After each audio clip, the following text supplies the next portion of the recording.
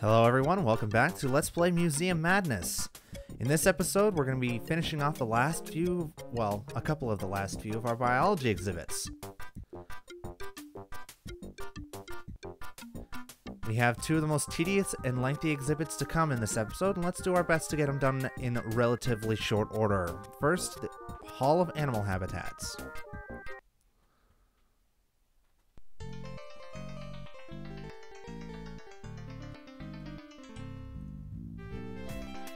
So if you've tackled high school biology before about things like ecosystems and plant life and animal life,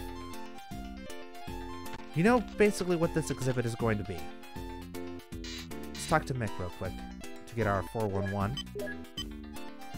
Basically, all of the animals from these exhibits have been taken downstairs to the storage area, and we have to bring them back, but there are some restrictions on how we can do that. We have to have only one animal from each habitat at a time, and certain animals are also incompatible with each other, which means that we can't take them all at once. We can use this lift right here to get down to the storage area where we will find our animals. Now, the biggest problem with this exhibit is the fact that these animal silhouettes are a little bit ambiguous. It's kind of hard to tell what's what sometimes. But you have 8 trips with the cart before the exhibit kicks you out and you have to start it over again, so you can usually trial and error this fairly well. As long as you get a couple of them where you've taken 4 animals at once, then you should be fine. So let's start over here on the left side. We've got some birds, it looks like, as well as some larger animals. And that's the thing, these animals are sorted by size or relative place on the food chain. So the largest animals in each ecosystem are on the far left, followed by the second largest, and so on. They aren't necessarily, well, let me see. Yeah, they are lined up in what goes in what ecosystem, I believe. No, not quite. They're a little bit, a couple of them are, but a couple of them are a little bit scattered. But like you can see here, we have a monkey. This one looks a little bit weird. That's actually a toucan. There's a snake here.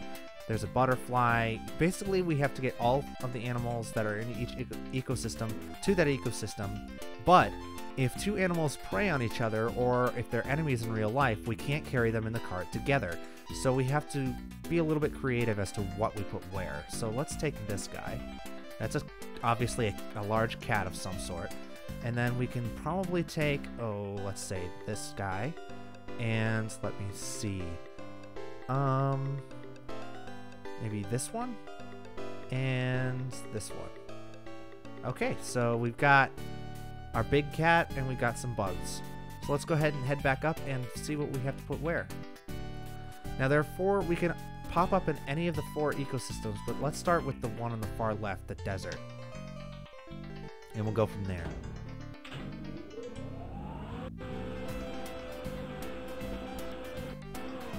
Alright, so out of all 4 of these animals, the one that goes in the desert is, that's right, the tarantula. You click on an animal, and if it goes in that ecosystem, you'll immediately see it arrive in that ecosystem, and you can then click on it to interact with it and allow it to move around a little bit. Let's go ahead and head over here to the next one to the right, which is the savanna, or grasslands as they call it. Now, of all the animals to go in the grasslands, the actual solution to this one is the first thing that we picked, the very large cat, which happens to be a leopard. And again, you can click on it to interact with it. A belching cat, I suppose, but whatever. And since we know that all 4 of these animals have to be from different ecosystems, otherwise it wouldn't let us carry them all, we have to figure out which goes where. So we have a large flying bug of some sort and a butterfly. One of them goes here in these woodlands. Let's go with this guy. Yep. Not exactly sure what that is. It's a bug of some kind, but I'm not sure exactly what. But yeah, this is where it goes. And we can just keep moving over here to the right. To the rainforest, where the butterfly goes. Ta-da! Alright, so that's 4 of them done. Let's go ahead and head back down and pick up our next load.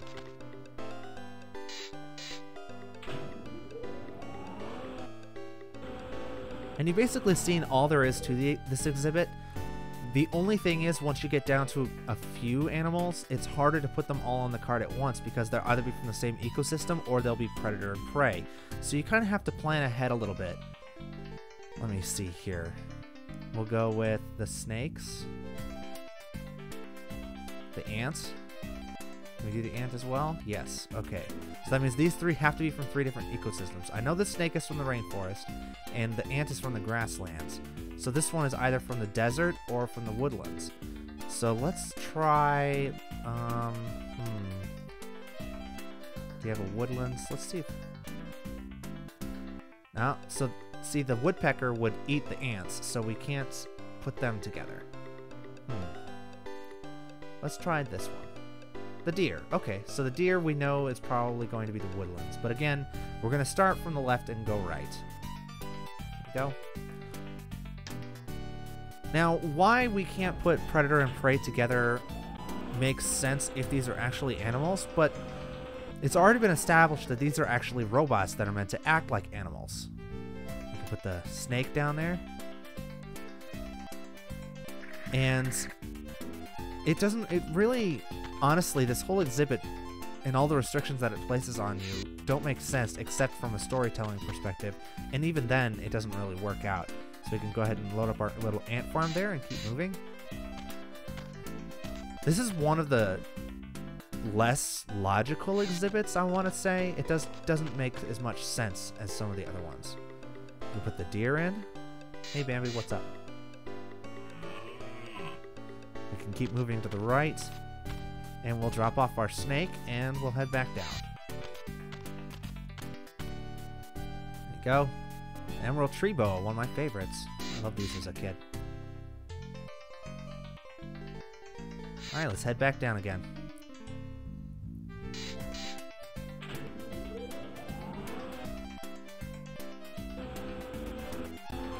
Alright, so we've got lizard, frog, all of our birds, and a monkey and a mouse. So let's go monkey, mouse, since we know those 2 probably aren't the same ecosystem.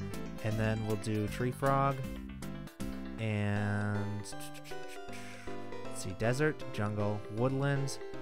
We need a grassland. So, well, so the kangaroo rat and the ostrich won't ride together. That seems rather arbitrary, or does it not? But let's do this.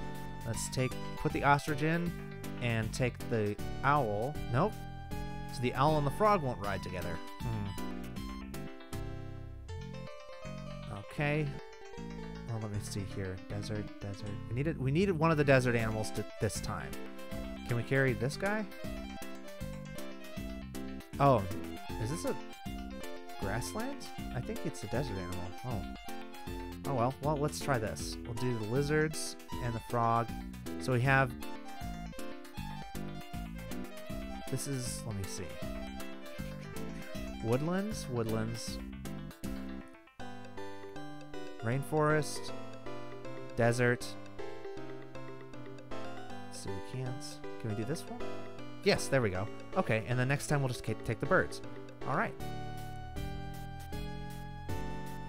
So yeah, this is more of a logic puzzle than anything else, but it does require you to kind of know predator-prey relationships. So for an educational game, it's a decent mini-game. I wouldn't call it good because it is very long and tedious since you have to watch the same cutscenes over and over again as you move through. But, you know, so we can put, what is this? I think it's a kangaroo rat, maybe? Now, you can't click on him to interact with him, though. He just kind of huddles down in his burrow and doesn't do much else. Okay, yeah, then the lizard is here. Just hanging out over here on the rocks. And the next one over should be the woodlands, which will be the frog, since there's a nice big pond back over there. Ta-da!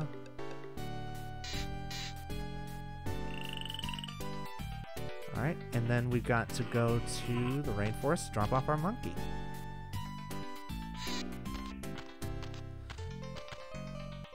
Yeah, the hardest part about this exhibit is knowing what animals go with what silhouettes, and having played this one in advance kind of helps with that. Otherwise, it's a lot of trial and error because you're like, oh, that was supposed to be that? Okay, that makes more sense now. But yeah. Hopefully it'll let us carry all 4 of the birds at the same time. Otherwise, we're going to have to take 2 trips, but oh well. Yep, boom. Okay. Now we just have to figure out which birds go where, and it's honestly fairly easy to figure it out.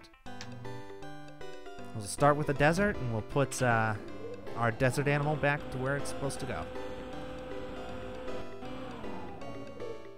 Go. Drop off our owl friend. So the desert ecosystem is completely full again. Now for the grasslands, to drop off our ostrich. Excellent. Yeah, it's kind of weird to look because none of these animals have enough frames in their animations to look at all convincing or lifelike.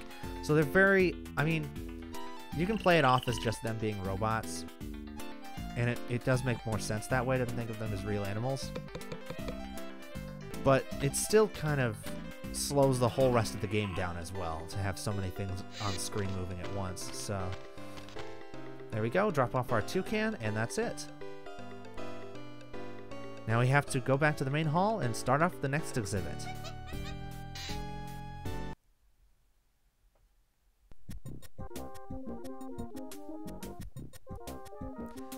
And what might that exhibit be, you ask? Well, let's go and take a look at the board. The Hall of Ecology. This is the longest and most tedious puzzle in the entirety of this game, as far as I can remember. Let me think. Yeah. Well, there's one other one that might be tedious, depending on how lucky you are, but this one is definitely the longest. Alright, so you can see this is an exhibit just like the one that we just left, but there's nothing here. There's no animals, there's no plants, there's nothing. So what we've got to do, first of all, is to play a matching game with all of the animals that are supposed to be here in this exhibit. Now this is tedious because there's no time limit, and there's no restriction as to how many times you can get something wrong before you actually do it properly. So yeah, this is probably gonna take you a while the first time through.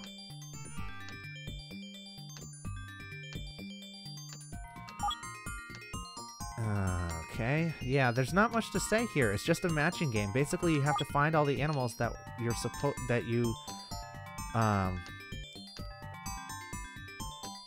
what am I trying to say? You find the animals, and you gotta keep in mind what animals you've got, because you're gonna become very familiar with all of these animals later on. Believe me. There we go. You're over here. There's a mushroom.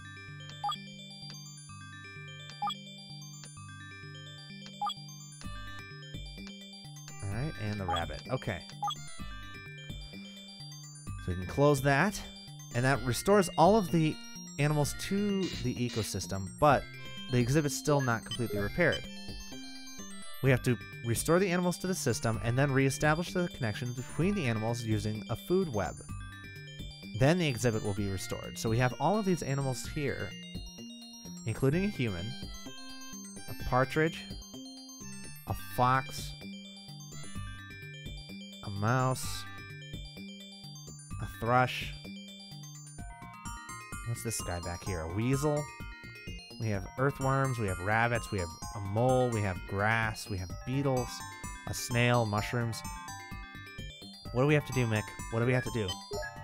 So the animals and everything have been restored, but the food web data has been scrambled.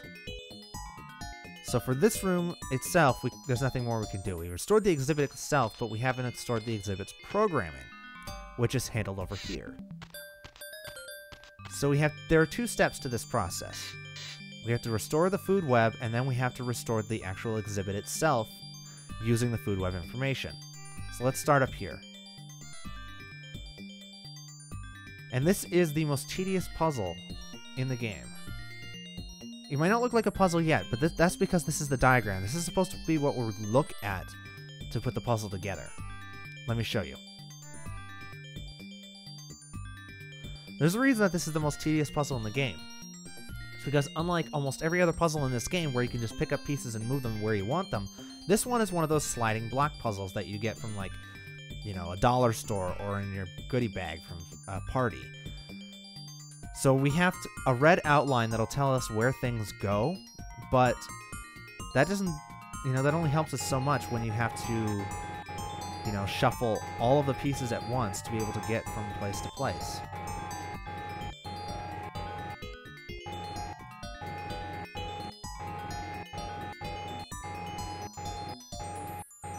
You can also kind of tell by the color gradients where pieces go. The darker pieces are going to go farther towards the left, and the lighter pieces are going to go on the right.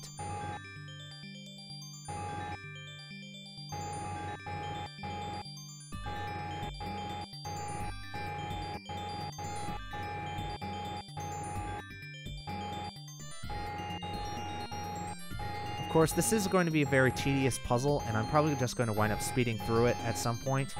But just so you get the idea, you want to have the darker colors here on the left, the lighter colors here on the right, and line up all of the pictures so that we'll be able to put them back together and reassemble the food web.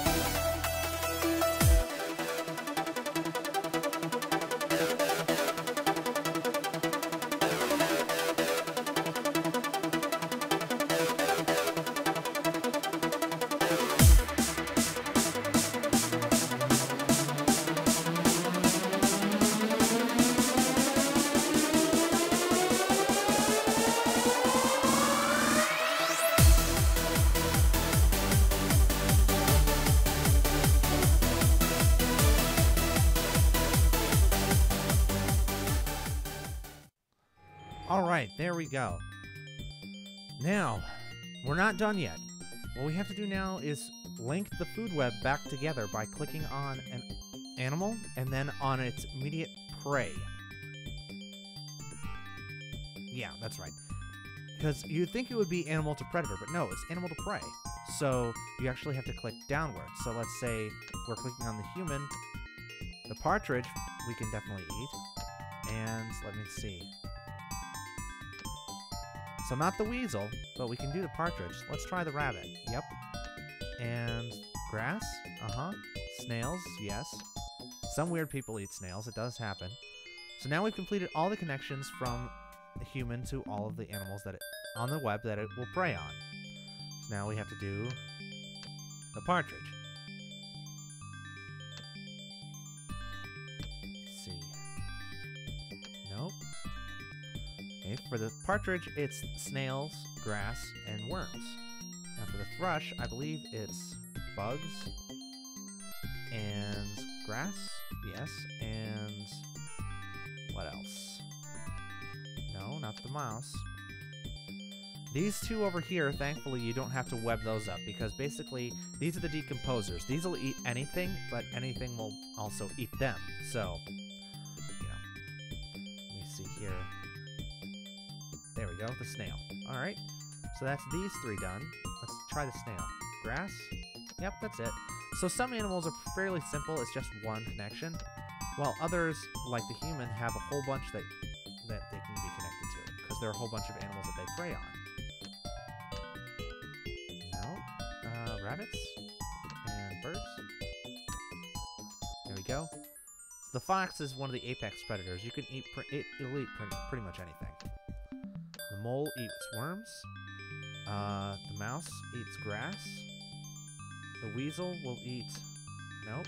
It won't eat moles, but it will eat mices. Let me see. The worm eats grass. Well, technically they eat the dirt, but whatever. The rabbit eats grass, and that's it. We've all the connections done. Now it says we have to use the computer to restore balance to the ecosystem. This is the most pointless part of the exhibit. Let me show you. So this is what we have to balance. Each of these slots represents how many of a certain animal is in an ecosystem. So like, for instance, this says no grass, no fungus, lots of moles, weasels, snails. What we have to do is figure out where these bars are supposed to go and then hit play to advance the graph to a certain point to be able to figure out what balance of animals are required to keep an ecosystem stable. Because obviously, if you have too many humans and not enough of anything else, eventually we'll just exploit all of the natural resources and completely destroy the ecosystem. So let's lower the human population to 1, raise the fox population to 1. Let me see, play with the bird populations a little bit, leave it about there. Lower the weasel population, raise the caterpillar and rabbit population to about there. Give us a few more worms. Mice could stay where they are. We'll increase the grass and the fungus to full and leave the bugs right about there. And we hit play.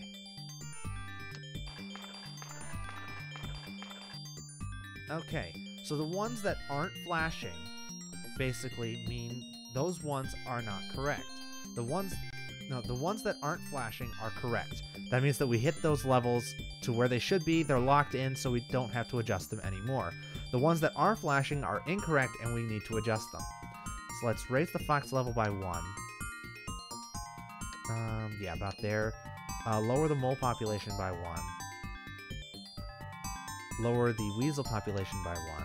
Or no, we'll raise it. We'll raise the mole population as well. Why not? We'll lower the rabbit population, raise the worm population, lower the fungal population, and lower the beetle population. Or no, let's raise it. Put it up here. Okay. Play that. Alright, so the only ones we have wrong still are the mouse, the rabbit, and the mole. So let's lower the mouse population, raise the rabbit population 1 notch, and lower the mole population.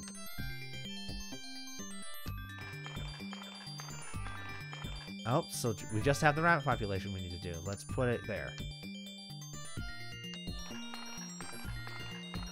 No, not quite. Let's see, do we?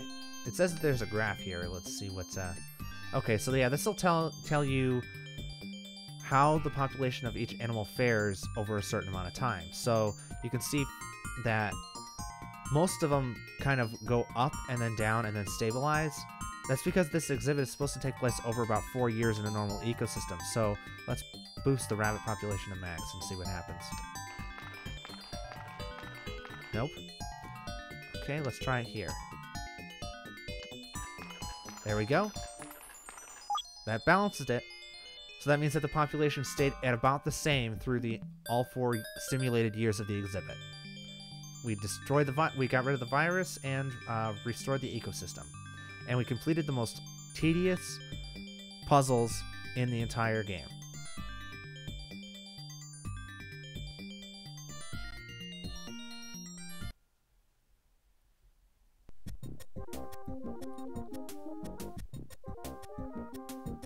Alright, and next time on Museum Madness, we'll be heading back into the biology exhibits for our last one, and then from there we're going on to history. See you guys then, folks.